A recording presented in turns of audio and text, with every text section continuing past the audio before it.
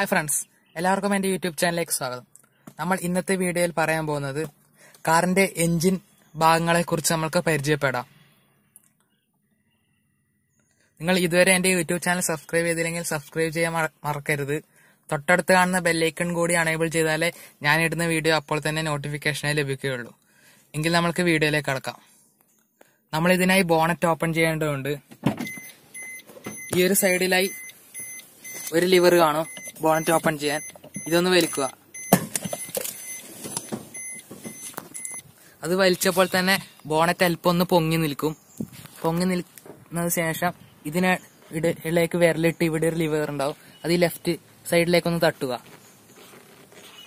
ഇവിടെ ഒരു ലിവർ കാണും, ആ ലെഫ്റ്റ് സൈഡിലേക്ക് തട്ടുക. അതിനുശേഷം ഉയർത്തുക. അതിനുശേഷം ഇവിടെ ഒരു സ്റ്റാൻഡ് ഉണ്ടാവും, ആ സ്റ്റാൻഡ് എടുത്ത് വലിക്കുക.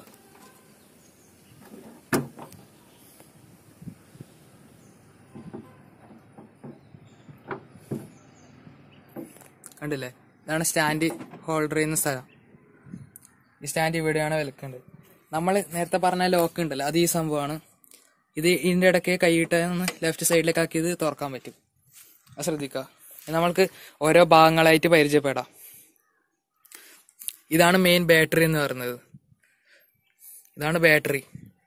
ഇത് അതിന്റെ ഫ്യൂസ് ആണ്. ഇത് ഫ്യൂസ് ബോക്സ് ആണ് ഈ ഭാഗം വരുന്നത്. ഇത് നമ്മുടെ ABSന്റെയും മറ്റും കൺട്രോളും കാര്യങ്ങളൊക്കെയാണ്. ആണ് ABSന്റെ കൺട്രോൾ യൂണിറ്റ്. ഇതാണ് നമ്മുടെ എഞ്ചിൻ. 4 സിലിണ്ടർ എഞ്ചിൻ ആയതുകൊണ്ട് 4 സ്പാർക്ക് പ്ലഗിന്റെ ഒരു ഭാഗം കാണാം. ഇതാണ് എയർ ഇൻടേക്ക് ഭാഗം. ഇതിലെയാണ് എഞ്ചിന് വേണ്ടുന്ന എയർ ഇൻടേക്ക് എടുക്കുന്നത്. ഇവിടെയാണ്, ഇതിന്റെ ഉള്ളിലാണ് എയർ ഫിൽട്ടർ വരുന്നത്. ഇത് രണ്ടും ഇങ്ങനെ ഓപ്പൺ ചെയ്ത് എടുത്താൽ എയർ ഫിൽട്ടർ കിട്ടും. ഇനി ഒരു സംഭവം വലിച്ചാണ് നമ്മുടെ എഞ്ചിൻ ഓയിലിന്റെ ലെവലൊക്കെ ചെക്ക് ചെയ്യുന്നത്. ഇത് വലിച്ചാൽ ഇതിൽ എത്ര ലെവലുണ്ട് അത് കാണിക്കും. ഇതാണ് എഞ്ചിൻ ഓയിൽ ഫില്ല് ചെയ്യുന്ന ഭാഗം. ഇവിടെയാണ് എഞ്ചിൻ ഓയിൽ ഫില്ല് ചെയ്യേണ്ടത്. ഇത് ഓരോ കാറിനും ഇത് പൊസിഷൻ വ്യത്യാസം ഉണ്ടാവും. എന്നാൽ ഇതേ സംഭവം തന്നെയാണ് എല്ലാ കാറിലും ഉണ്ടാകുന്നത്. ഇതിന്റെ പൊസിഷൻ വ്യത്യാസം ഉണ്ടാകുന്നേ ഉള്ളൂ. ഇവിടെയാണ് നമ്മുടെ വൈപ്പറിന്റെ വെള്ളം ഫില്ല് ചെയ്യേണ്ടത്. നമ്മുടെ വൈപ്പറിന് വിൻഡ് സ്ക്രീൻ വാഷ് ചെയ്യാൻ വേണ്ട വാട്ടർ ഇവിടെയാണ് ഫില്ല് ചെയ്യുന്നത്. ഉണ്ടല്ലോ, ഇവിടെ തുറന്ന് ഇവിടെ ഫില്ല് ചെയ്യാൻ വേണ്ടത്. പിന്നെ ഇത് എക്സോസ്റ്റ് പൈപ്പിലേക്ക് പോകുന്ന ഭാഗമാണ്. 4 സിലിണ്ടറിൽ നിന്നുള്ള എക്സോസ്റ്റ് പൈപ്പ്, എക്സോസ്റ്റ് പോകുന്ന ഭാഗം. ഇതാണ് നമ്മുടെ റേഡിയേറ്റർ. റേഡിയേറ്ററിന്റെ ഭാഗം കാണുന്നുണ്ടല്ലോ, ഉള്ളിൽ കാണുന്നതാണ് റേഡിയേറ്ററിന്റെ ഭാഗം. ഇതാണ് റേഡിയേറ്റർ ഫാൻ.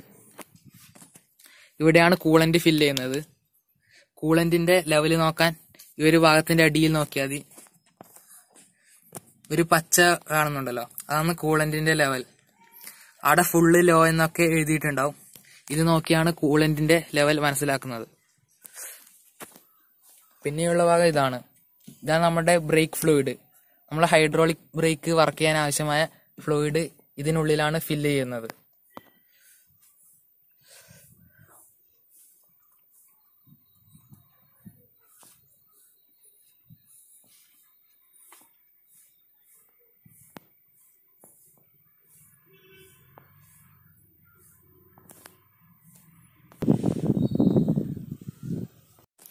പിന്നെ പറയാനുള്ള കാര്യം, ഈ റേഡിയേറ്റർ കൂളന്റ് ഫില്ല് ചെയ്യുന്ന ഈ ക്യാപ്പ് ഒരിക്കലും വണ്ടി ഓടിയ ഉടനെ തുറക്കരുത്. ഇതിൽ തന്നെ എഴുതിയിട്ടുണ്ട്. ഇത് വളരെ ഹോട്ടായിരിക്കും. ചിലപ്പോൾ ഇത് തുറക്കുന്ന സമയം കൂളന്റ് പുറത്തേക്ക് തെറിക്കാനുള്ള സാധ്യതയുണ്ട്. അതുകൊണ്ട് എഞ്ചിൻ ഹീറ്റായിരിക്കുന്ന സമയത്ത് ഇത് തുറക്കരുത്.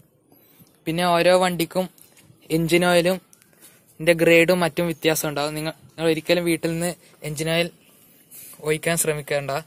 അതിന് ഓരോ വണ്ടിക്കും ഓരോ ഗ്രേഡായിരിക്കും എഞ്ചിൻ ഓയിൽ. അതേപോലെ തന്നെയാണ് ബ്രേക്ക് ഓയിലും. ഇപ്പോൾ ഇതിൽ എഴുതിയിട്ടെന്ന് കാണുന്നുണ്ട്, use only .3 or 4 brake fluid. അങ്ങനെ എഴുതിയിരിക്കും. ഓരോ വണ്ടിക്കും ഓരോ ഗ്രേഡുള്ള ഫ്ലൂയിഡാണ് ഫില്ല് ചെയ്യേണ്ടത്. എല്ലാ ഗ്രേഡും എല്ലാ വണ്ടിയിലും ഫില്ല് ചെയ്യരുത്. ഇതൊരാൾക്ക് ബേസിക് ആയിട്ട് എഞ്ചിനെ കുറിച്ച് അറിയാൻ വേണ്ടി മാത്രമാണ് ഈ വീഡിയോ ചെയ്യുന്നത്. നിങ്ങളൊരു മെക്കാനിക്കിന്റെ സഹായമില്ലാതെ സ്വന്തമായി വണ്ടിയൊന്നും റിപ്പയർ ചെയ്യാൻ ശ്രമിക്കരുത്. പിന്നെ ഈ റേഡിയേറ്റർ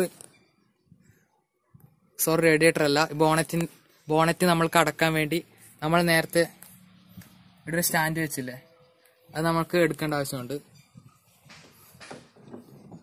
അതിങ്ങനെ എടുത്ത് കണ്ടില്ലേ, ഇവിടെ 2 ഹോൾഡർ ഉണ്ട് ഇത് ഫിറ്റ് ചെയ്യാനായിട്ട്. അവിടെ ഒന്ന് പ്രസ് ചെയ്ത് കഴിഞ്ഞാൽ ഇതവിടെ ലോക്കായി ഇരുന്നോളും. പിന്നെ ഈ ബോണറ്റ് ഒന്ന് താഴ്ത്തി കൊണ്ടുവന്ന് ഇവിടെ എത്തിയൊന്ന് കൈയൊന്ന് വിട്ടാൽ മാത്രം മതി, ലോക്കായി. വേറൊന്നും ചെയ്യേണ്ട ആവശ്യമില്ല. ഇത്രയും കാര്യമാണ് ഇന്നത്തെ വീഡിയോയിൽ പറയാൻ ഉദ്ദേശിച്ചത്. Thanks for watching.